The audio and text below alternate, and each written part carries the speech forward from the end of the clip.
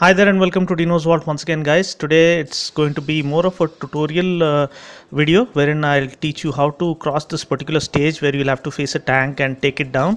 So before that, talking about the game, it is pretty good. It's performing pretty well these days. In fact, they seem to have fixed any glitches or bugs that were there when the game was initially launched. Now, talking about taking down this tank, you need to make sure that you have a machine gun on board.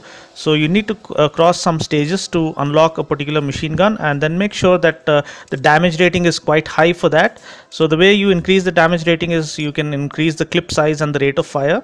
So make sure all the upgrades are proper. You make sure your damage rating is close to 900, so that that enables you to take down any enemy vehicle like a truck or a tank, etc. So I've unlocked this X-Pry machine gun.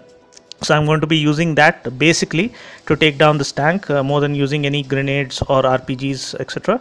So that is more than sufficient, and the main strategy or ploy here is to avoid the tank and avoid the tank fire.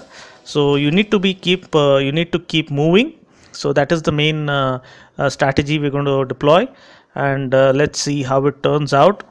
And the gameplay is pretty smooth these days. There are no issues. The controls are working fine. So I suggest you play this game offline. So here we are. First, take out these guys with your sniper rifle.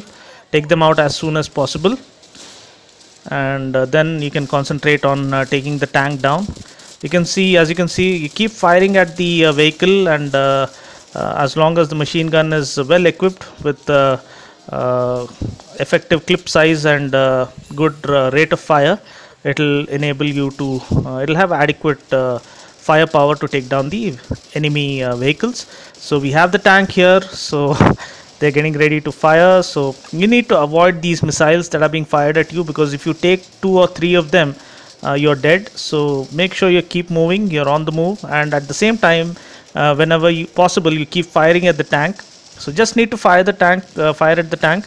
There's no particular area you need to target. So keep firing at the tank repeatedly. If possible, focus on the same target where you have fired before, and that should help you take the tank. As you can see, it is pretty tricky. It's not all that easy. It keeps following you, and you need to be quite brisk and quite swift to avoid tank fire.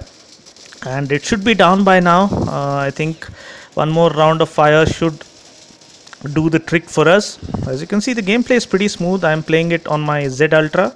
I have 16 gigs of storage and 2 gigs of RAM, so shouldn't be a problem playing this game with a similar configuration.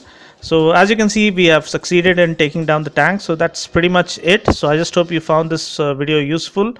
Stay tuned for more action right here at Dinos Vault. Until next time, this is Dino saying ciao, take care, and God bless.